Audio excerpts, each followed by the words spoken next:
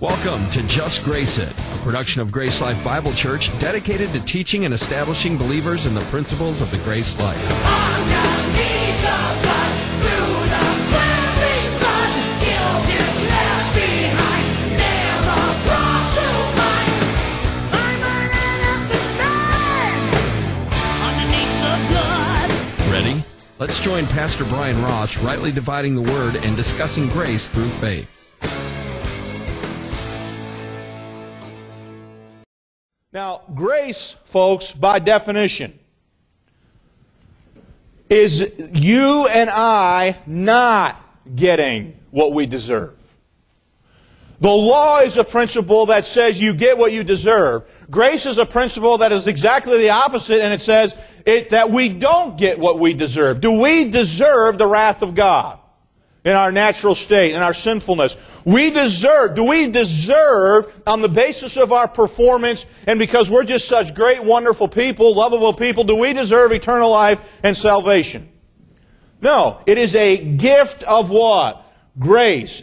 Grace, by definition, is exactly the opposite. Grace is you and I not getting what we deserve.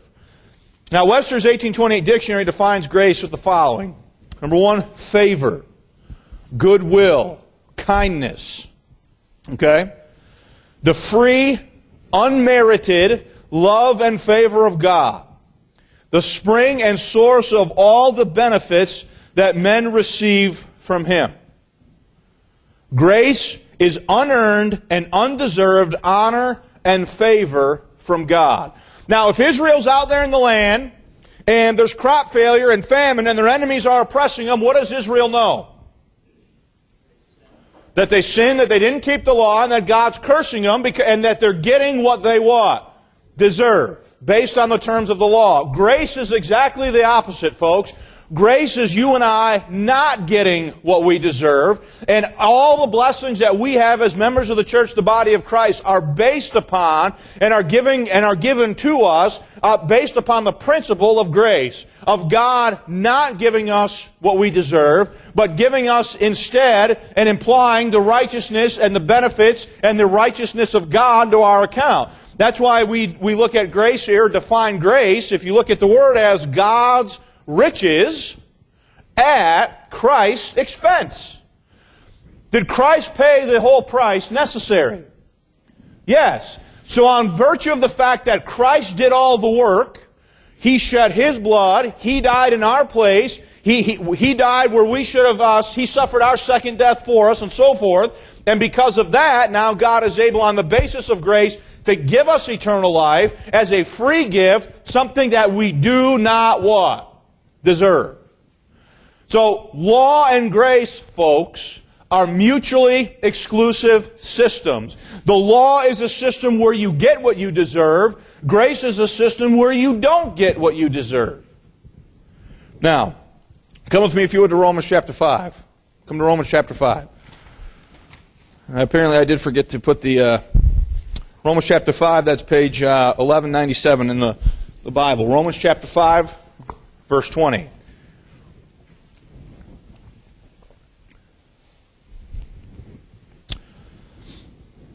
Verse 20. Moreover, the law entered,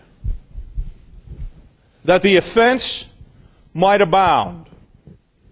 Now look at we'll talk more about that in a minute. Verse 8, the end of the verse 20.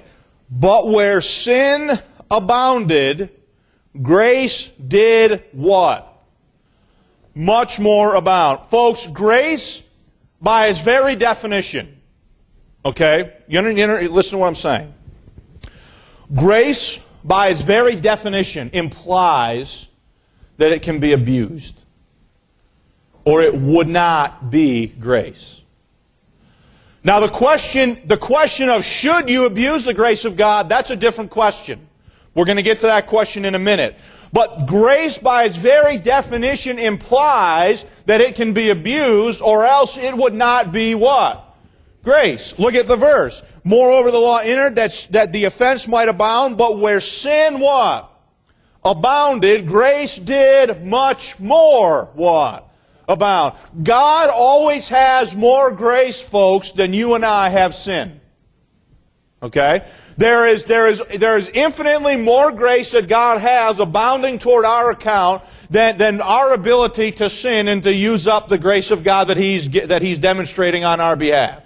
You remember last Saturday when we were talking about how that in the ages to come He was going to show forth, show to the church, the body of Christ, the riches of grace and so on and so forth there in Ephesians chapter 2.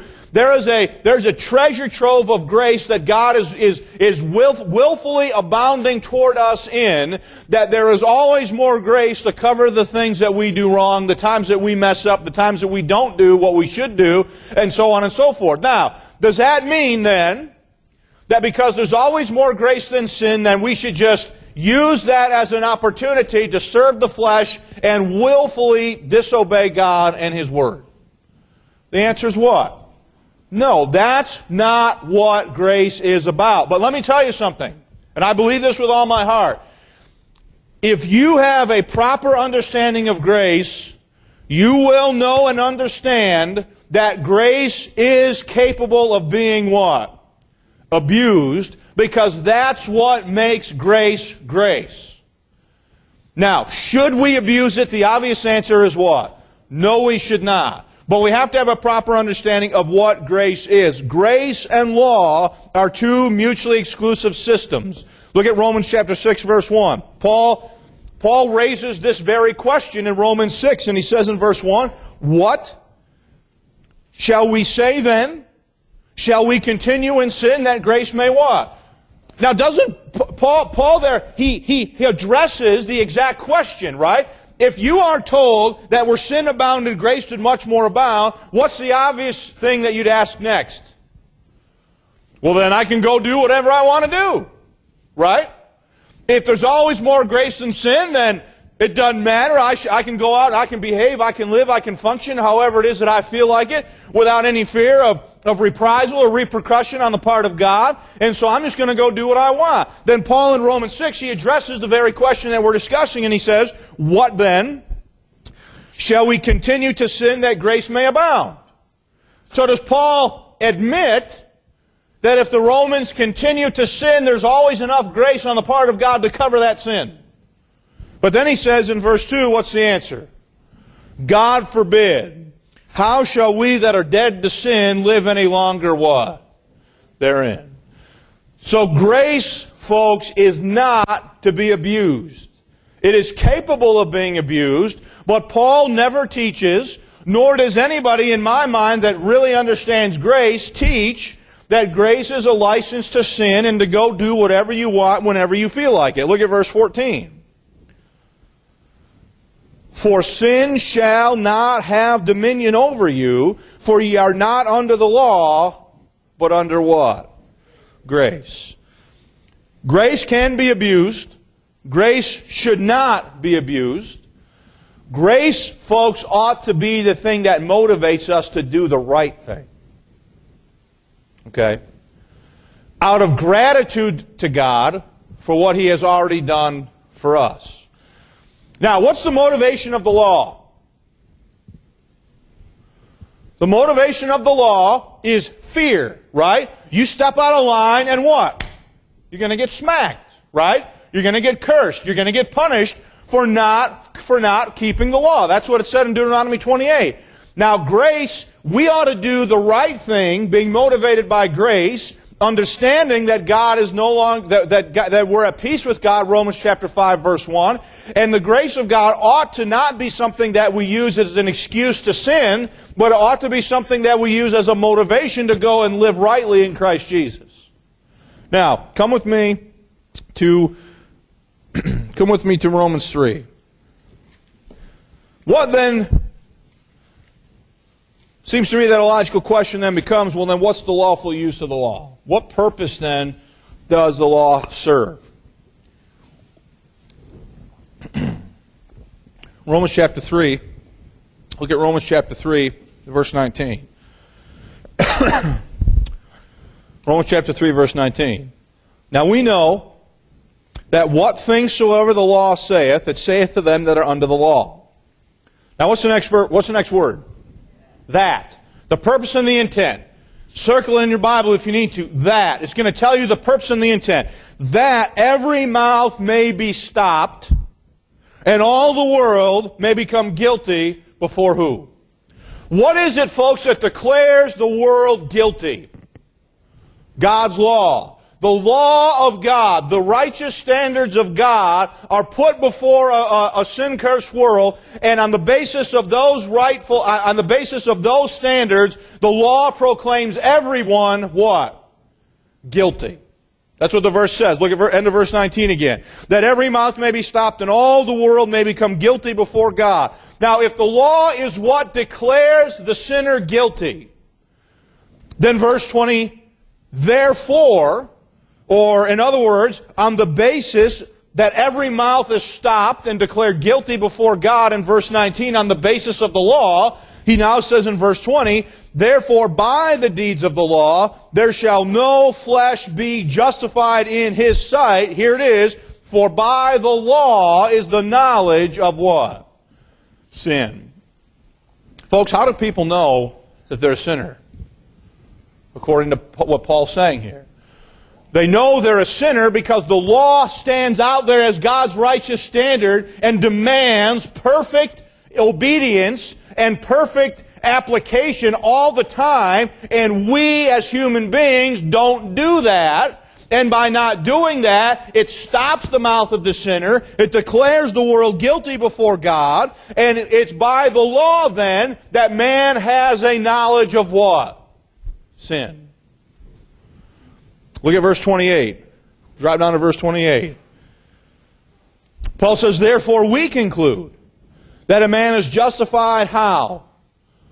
By faith without the deeds of the law. Now, can the deeds of the law save you? No.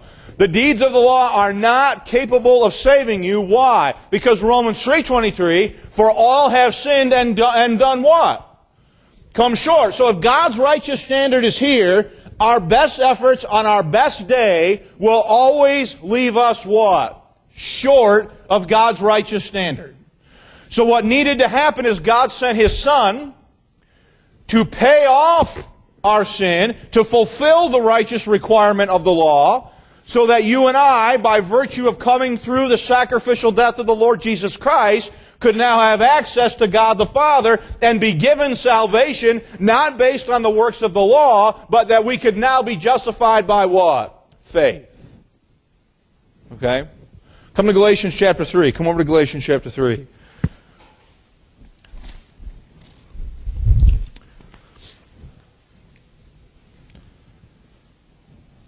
Now, the Galatians, Paul had gone through the region of Galatia, and he had taught them the gospel of the grace of God. He had taught them the fact that the law only declares them guilty before God. He taught them that the law stops the mouth of the sinner. He taught them that they will always fall short of the righteous standards of the law, and what he taught them was that they're saved by grace through faith. He taught them to trust and rely exclusively on Christ's shed blood, His death on the cross, and His resurrection from the dead as the only complete payment for their sin. And then after Paul left the region of Galatia, who comes in after him? The Judaizers. These people that are seeking to put them back under what? A law system. Galatians chapter 3, look at verse 1. O foolish Galatians, who hath bewitched you, that ye should not obey the truth? Before whose eyes Jesus Christ has been evidently set forth and crucified among you, this only would I learn of you. Received ye the Spirit by the works of the law, or by the hearing of what? Faith. Are ye so foolish, having begun in the Spirit, are ye now made perfect by what? The flesh. Now what had happened in Galatia? Paul had came in there and he taught them the gospel of the grace of God. He'd gotten them saved and understood some things about grace. And then as soon as Paul left, these religious performance people moved in after him and sought to compel the Galatians and bring them back under what system? A law system. And he says to them, are you foolish? Who's bewitched you? Who has played tricks on your mind? Who has done this to you that you, verse 1, that ye should not obey what? The truth. Before whose eyes Jesus Christ has been evidently set forth and crucified among you. See, the Galatians had fallen back under the law performance system as a means of holy and righteous living. And Paul says, you guys have missed the point. Go to Galatians 5. Verse 1.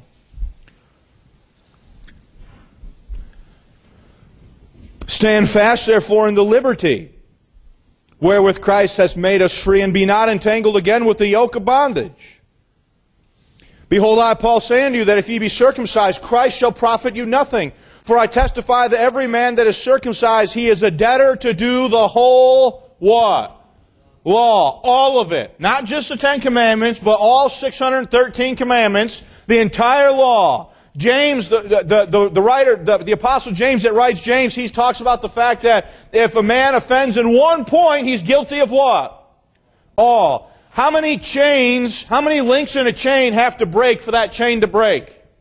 One. How many laws does somebody have to break before they violated the righteous law of God and are now a lawbreaker?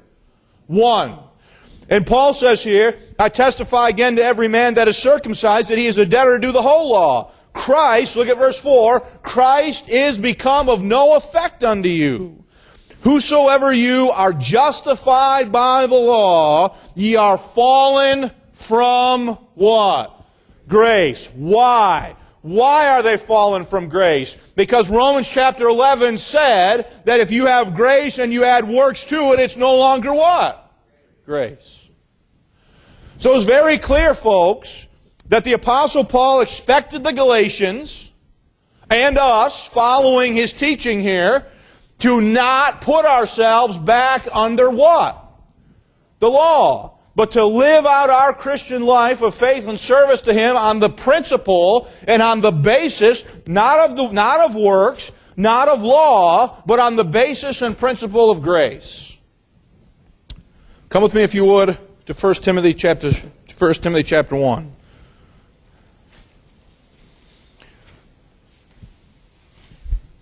1 Timothy chapter 1.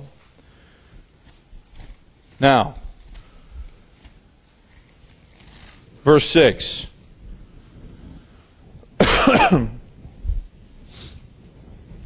Paul's writing here, verse 6.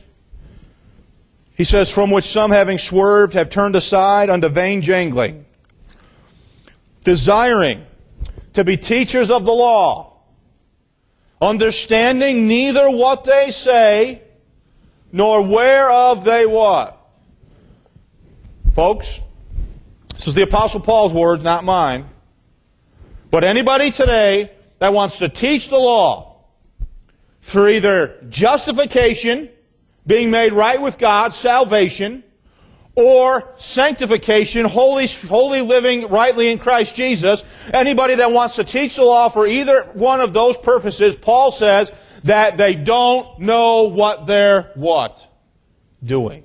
They don't know what they're talking about, and they don't know what they're doing, he says, and end of verse 7. He says, desiring to be teachers of the law, understanding neither what they say, nor whereof they affirm. Now look at verse 8. But we know that the law is good if a man use it how? Lawfully. Knowing this, that the law is not made for who? A righteous man, but for the lawless and disobedient and ungodly, and for sinners, and for unholy and profane, for murderers of fathers and murderers of mothers, for manslayers, for whoremongers, for them that defile themselves with mankind, for men stealers, for liars, for perjured persons, and if there be any other thing that is contrary to sound doctrine. Folks, who is the law for? Is the law for a believer? Is the law for somebody who's trusted Christ, died on the cross for their sins, shed His blood, and rose again? Is the law for that person? No, the law is for the person that has not trusted that message. Why? We've already know the answer to that based on what we've studied. Because all the law can do is stop the mouth and convict the person of their own what? Sin. That's why when Paul says that the law is good if a man use it lawfully, he says that the lawful use of the law is not for the righteous man, it's for the sinner, it's for the unholy, it's for the profane. It's for all those people that are doing things that are contrary to sound doctrine. He says that's who the law is for, and the law is not for a righteous man. Christ has already fulfilled the righteous requirements of the law, and if you're a believer, you're in Christ. So the law has no more purpose for you. The law's purpose for you is fulfilled if it brought you to the place where you've understood your sin, and you've understood that you couldn't save yourself, and that the only way you could have a relationship with God is to accept what His Son Jesus Christ did for you. Once you believe that, the law no longer has any purpose for you, because it has fulfilled its purpose. Come with me, if you would, to Romans chapter 7. See, Paul says there's nothing wrong with the law. He says the law is what? It's good. If a man use it what? Lawfully. There's a lot of unlawful use of the law going on today, folks, in professing Christendom. Romans chapter 7, verse 7. What shall we say then? Is the law sin? What's the answer? God forbid. Absolutely not. No way. Nay, I had not known sin but by the law. For I had not known lust, except the law had said, thou shalt not what? How did Paul know that it was wrong to desire something that didn't belong to him? The law said, thou shalt not covet. How do you know it's wrong to go 100 miles down Lake Michigan Drive? Because there's a little sign there that says speed limit 35, or whatever it is. What is it? I don't even know. What is it? 30, 40? Whatever. It depends where you're at, right? Okay. But my point is this. You don't know what the law is, or that something is wrong, unless there's a law that says it's wrong. Right? So, Paul says, listen, I didn't know what lust was, except the law told me, thou shalt not what? Covet. So Paul said that he learned what lust was because there was a law that said that he should not covet and desire things that did not belong to him. So the law taught him what that lust was sin, that covetousness was sin, based on the fact that God put a standard out there that said, thou shalt not covet. So again, folks, we see that the purpose of the law is to manifest sin. And because the purpose of the law is to manifest sin and to declare the world guilty before God, then there is a lawful use and a lawful purpose for the law. And the lawful use and purpose of the law is not for the righteous, it's not for the believer, it's not for the one that's already trusted in Jesus Christ, it's for the one that is unsaved. For the purpose of acknowledging and manifesting their own sin before Almighty God. And once you've acknowledged that, and once you've embraced God's provision by grace through faith, the law no longer serves any purpose for you and I except to condemn us. If you want to try to follow it. As you're saved this morning, folks, the law has already fulfilled its purpose for you. Now, the next point I want to look at. So we understand that law and grace are different. They're mutually exclusive systems. We understand that there's a lawful purpose for the law.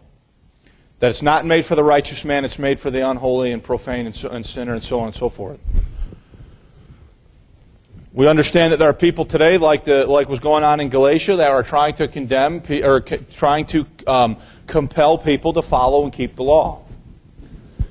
The question then becomes, well, how do you and I then as believers walk in the Spirit? Come with me, if you would, to Galatians chapter 5.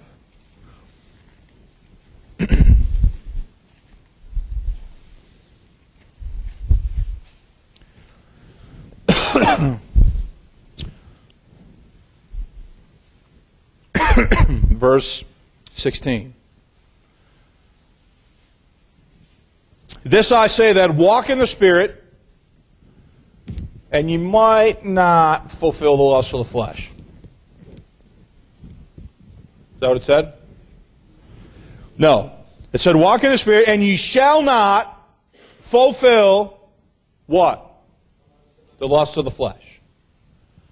So if you and I are walking in the Spirit, according to that verse, are we going to be fulfilling the lust of the flesh? What's the answer? No. Verse 17, for the flesh lusteth against the Spirit, and the Spirit against the flesh. Now, if you're honest, you know exactly what that verse is talking about. Because you have in your conscience and your inner man all the time an ongoing struggle between what you want to do and what you know you should do. Right? There are two opposing. It's like taking the same ends of a battery and trying to put them together. What happens? It repels. Right? So it says here, for the flesh lusteth against the Spirit, and the Spirit against the flesh. Now notice, and these are what? Contrary the one to the other, so that ye cannot do the things that ye what? How many of you know what this verse is talking about? We know what the right thing is.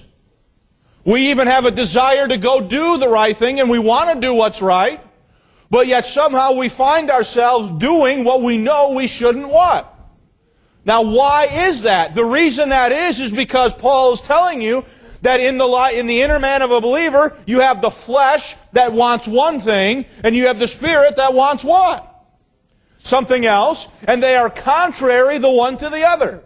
So one is pulling you one direction, and the other one is pulling you in the opposite direction. And so what we do is, these opposing forces, these opposing poles, if you will, in the believer, often leave us not doing the things that we would. The things that we know we should. Verse 18. You need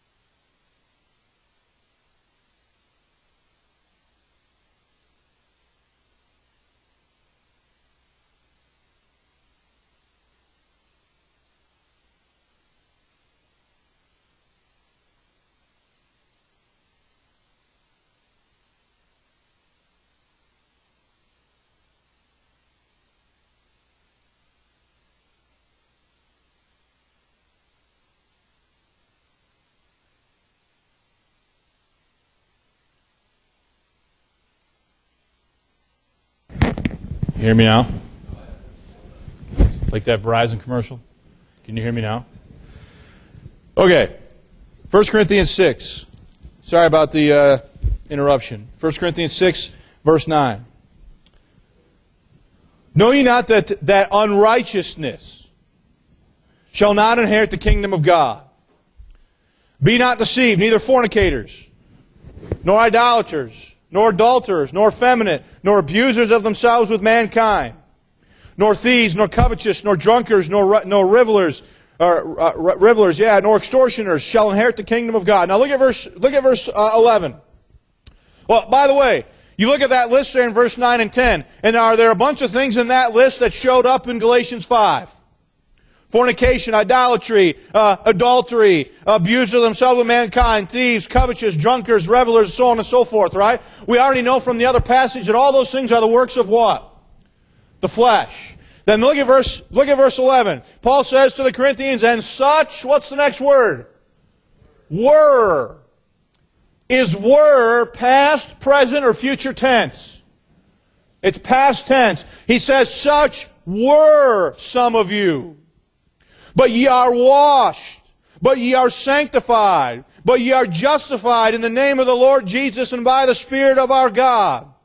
All things are lawful unto me, but all things are not expedient. All things are lawful for me, but I will not be brought under the power of any. Now, here's the point. When you and I go out and act in fornication, idolatry, adultery, effeminate, abusers of themselves with mankind, thieves, covetous, drunkards, so on and so forth. When we do those things, we are behaving like the saved ought to behave, or like the unsaved actually do behave. Because he clearly says to the Corinthians in verse 11, and such were some of you. Paul identifies the fact, folks, in Galatians 5, that the believer is either walking in the Spirit or walking after the flesh. We already went through that. I've got to catch up here. In 1 Corinthians 6, 9 through 11, there are two kinds of people in the passage. There are the saved, in verse 11, that have been sanctified, justified in the name of the Lord Jesus Christ and by the Spirit of God. Now, is it inappropriate then for the Corinthians that are sanctified, justified, and so forth, and possessors of the Spirit of God, is it inappropriate for them to then go back and live the way they were living before they were saved? Yes, that's the point here. In verse 9 and 10, the people who commit these sins and therefore will not inherit the kingdom of God are clearly not saved people. In verse 11, Paul tells the Corinthians that they used to be like the people in verses 9 and 10, but upon salvation have undergone a change in identity and affiliation. He says, such were. That's how you used to be. That's who you were in your past. But that's not who you are now. Who are the Corinthians now in verse 11? But ye are washed, but ye are sanctified, but ye are justified in the name of the Lord Jesus and by the Spirit of our God. So for the Corinthians then, to go back and live like the people in verse 9 and 10, is that appropriate for them as believers, or is that unappropriate for them as believers? It's not fitting, it's not compatible with the new identity that they have in Jesus Christ. Okay? Now, the people described in verse 9 and 10, those are the people for whom the law was what? Made. Galatians 5. I'll just refer to it now. When the Galatians, and us for that matter, walk in these sins. Let's go back to Galatians 5. When we walk in this manner, we are living like the unsaved.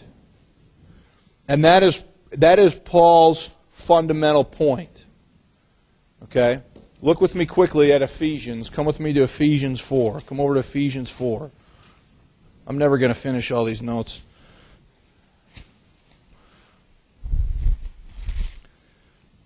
Ephesians chapter 4, look at verse 17.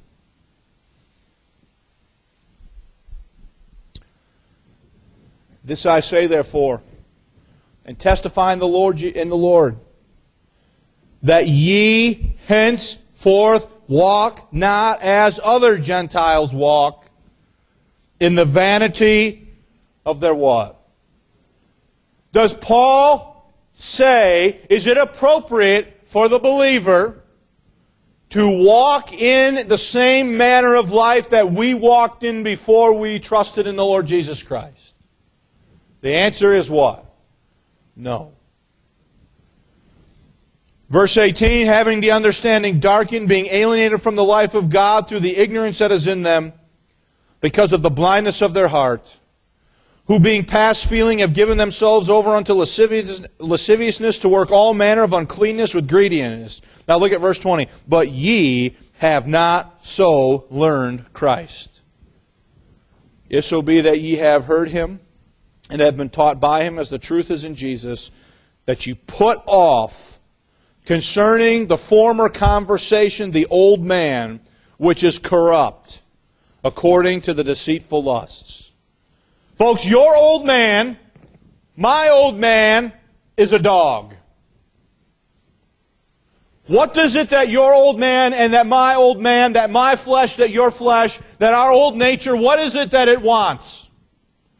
It wants to wallow in the filth of every imaginable sin as it heaps pleasure upon itself.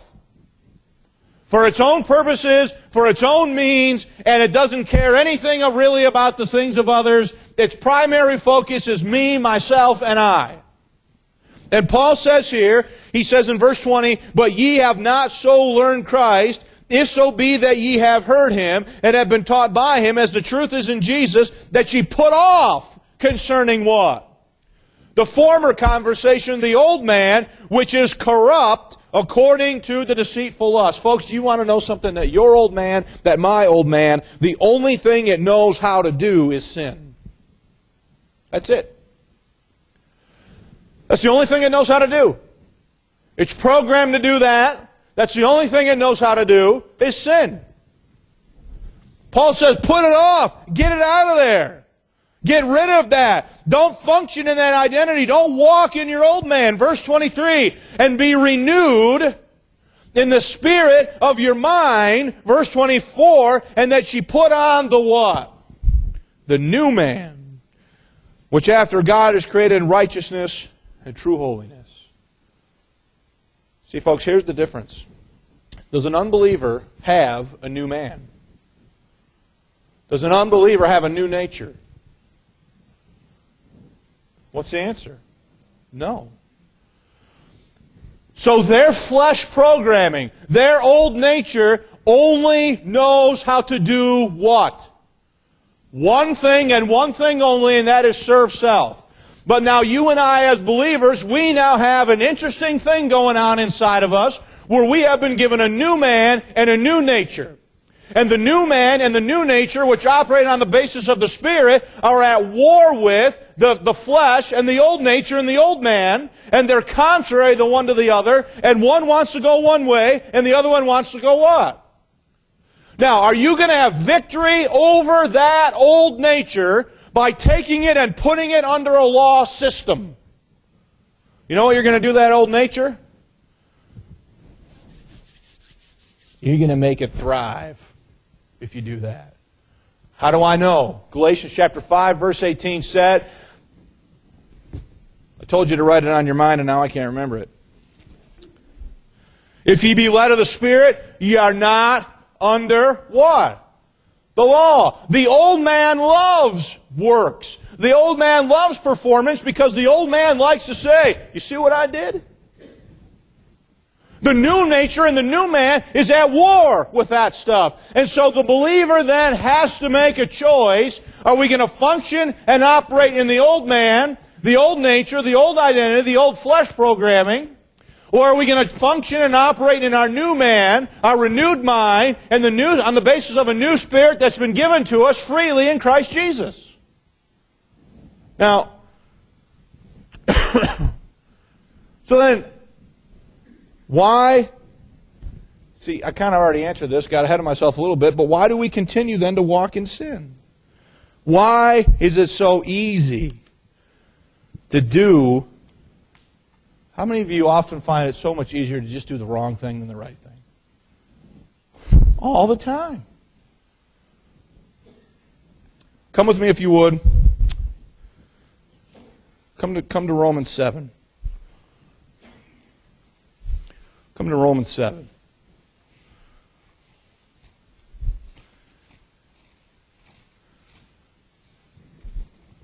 Romans 7, verse 18. Romans 7, verse 18. Look with me at Romans 7, verse 18. Paul is very candid here. He says, verse 18, "For I know that in me," that he's very specific, that is in my what? Flesh, dwelleth no good thing. Folks, where does your sin nature reside? Your sin nature resides in your flesh. This stuff right here. Okay? This flesh, your sin nature, my sin nature, it resides in the flesh. The Apostle Paul says, "For I know that in me, that is in my flesh, dwelleth no good thing." And then he says, "For to will is present with me, but how to perform that which is good, I what? Find not.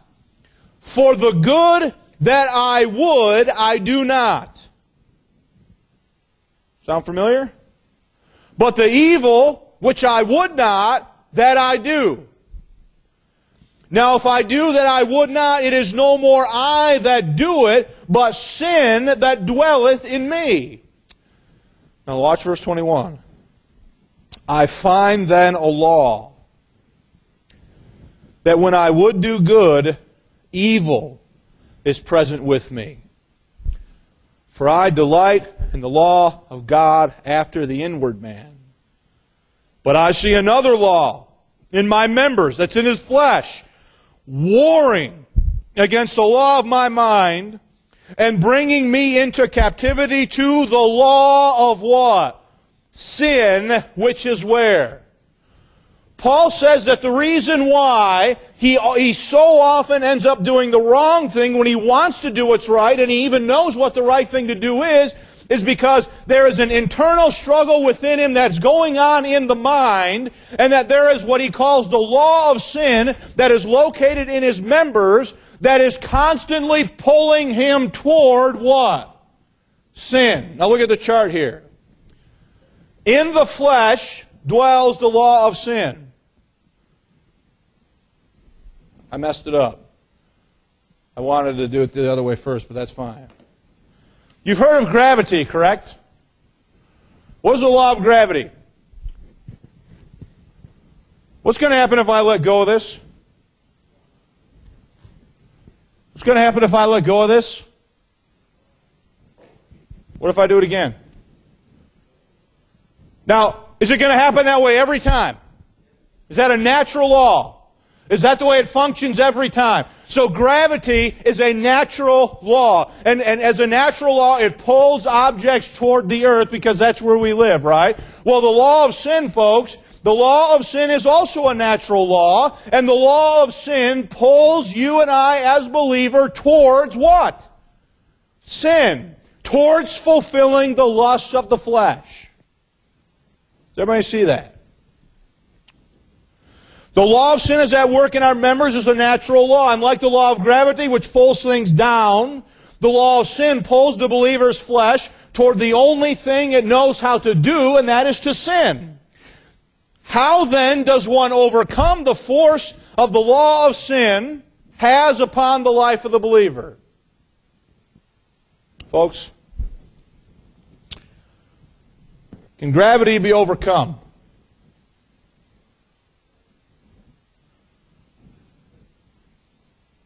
Some of you remember when I used this illustration about 3 years ago, I took a paper airplane and crashed into that tree over there.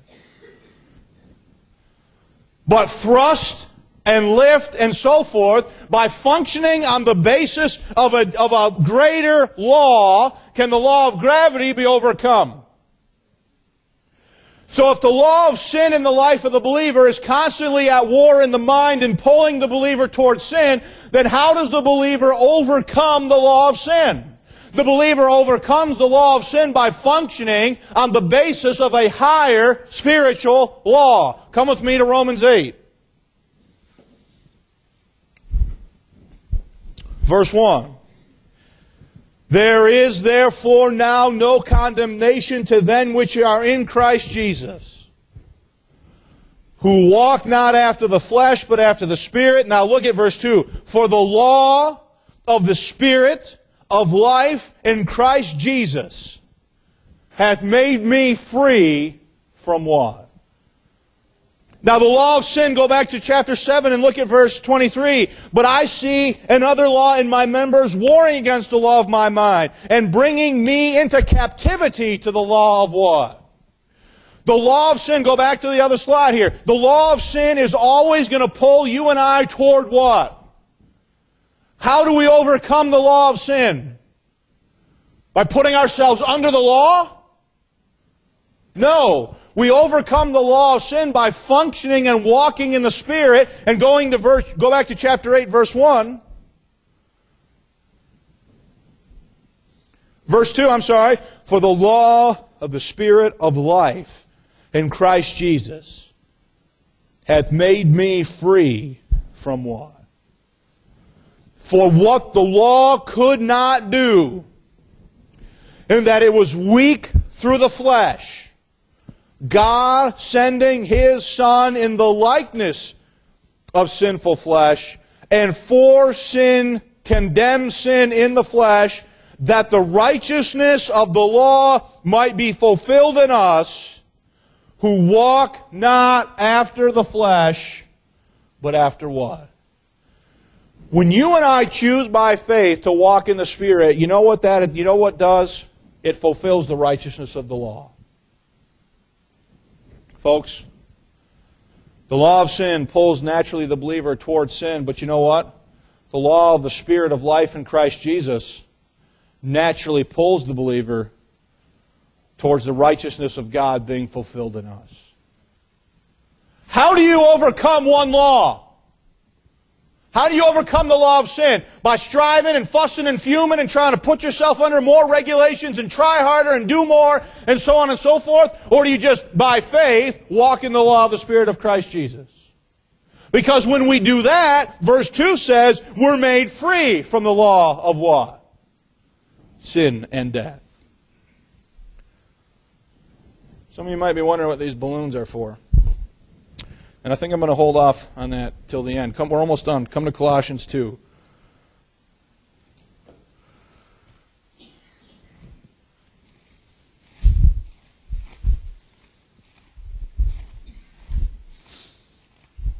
Colossians chapter 2.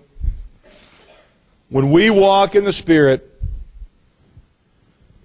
the righteousness of the law is fulfilled in us. This is not accomplished by following the law, because the law is not for us. Rather, it is accomplished by walking in the Spirit on the basis of grace. Colossians chapter 2, verse 11.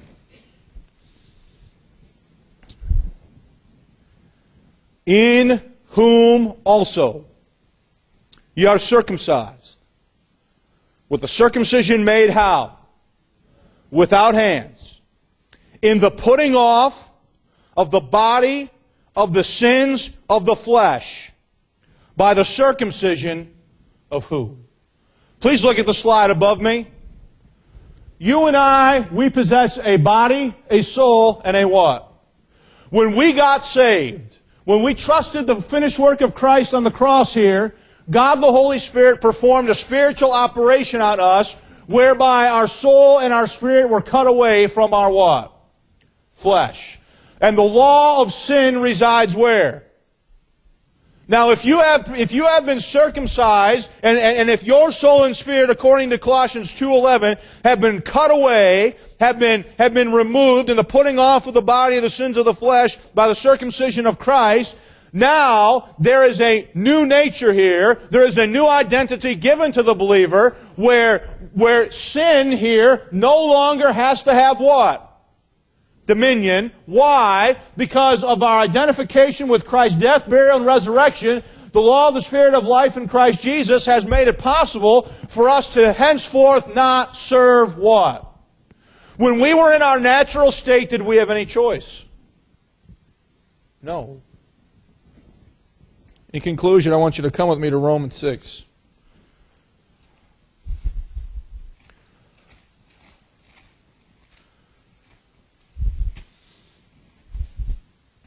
Romans chapter 6, verse 11.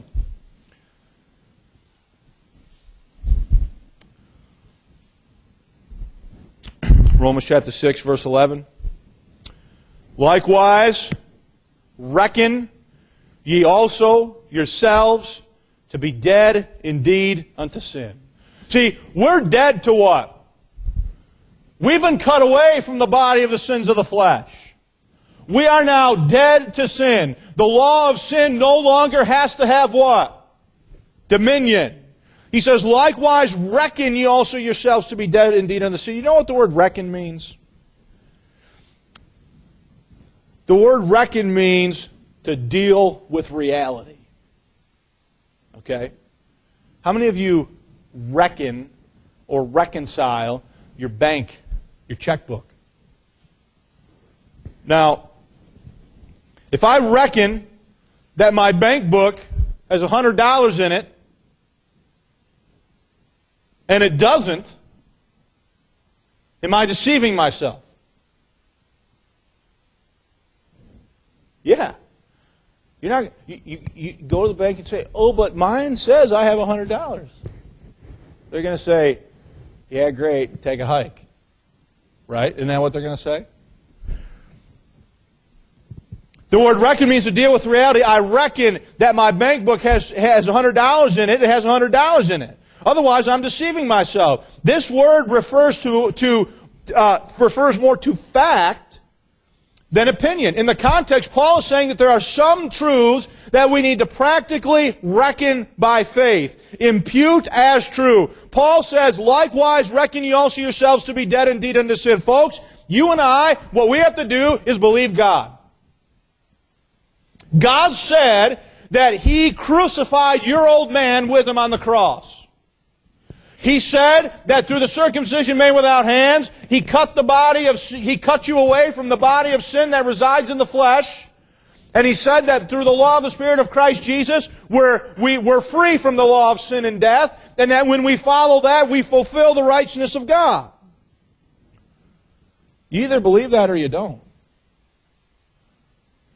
But once you believed it, once you've understood it, now you have to take the next step and you have to reckon it to be so. And when you reckon it to be so, what you're doing is you're taking a stand by faith in some positional truth that God has said is true about you. Now, I'll be honest with you. I wake up tomorrow morning and I might not feel in my flesh very close to God, or feel like He's done anything for me. But when I read these verses remind me of what is true about me. Verse 12, let not sin therefore reign in your mortal body, that ye should obey it in the lust thereof. Neither yield ye your members as instruments of unrighteousness unto sin, but yield yourselves unto God as those that are alive from the dead, and your members as instruments of righteousness unto God. For sin shall not have dominion over you. Why? For ye are not under the law, but under what? Folks, the law of sin, don't float away on me. The law of sin is a natural law, right? Just like gravity, if I let go of this, what's going to happen? The law of sin is always going to pull you toward what? Sin. But the law of the Spirit of life in Christ Jesus has made me free from the law of what? I want you to look at this. Where do those balloons want to go? Where do they want to go? What's that weight doing? So you have one force going this way and another force going what? Galatians chapter 5. The Spirit and the flesh are contrary the one to the other, so that you cannot do the things that you want. The law of sin wants to continually pull you where? Towards sin. The law of the life of the Spirit of Christ Jesus wants to pull you where? See, And what we need to do is we need to reckon ourselves dead to what? Sin, so that we can be made alive by Christ. Don't pop. Okay? Because when we function, how do we defeat sin? We don't defeat sin by putting ourselves under the law, because by putting ourselves under the law, all we do is strengthen this flesh right here. We reckon things to be true that God says about us, and then we by faith operate on the basis of those things. And when we do that, we set free the law of the Spirit of life in Christ Jesus that sets us free from the law of what? Sin and death. And when we do that, we fulfill the righteousness of the law in us through Jesus Christ. You understand that? I hope you do. Because in my opinion, there's nothing better in this life than the understanding that God loves you and He died for your sin, and that He made it so you and I no longer have to serve sin. You can struggle, you can fuss, you can fume all you want to, but the answer to victory over sin is to function on the basis of a higher spiritual law and principle. The law of the Spirit of life in Christ Jesus. Underneath the blood. You've been watching Just Grace It, a production of Grace Life Bible Church. Salvation is free. Put your faith in the shed blood of Christ as the only payment for your sins. If you are interested in joining a community of believers who rejoice in who God has made them in Jesus Christ, call or write to us or visit us online at justgraceit.com.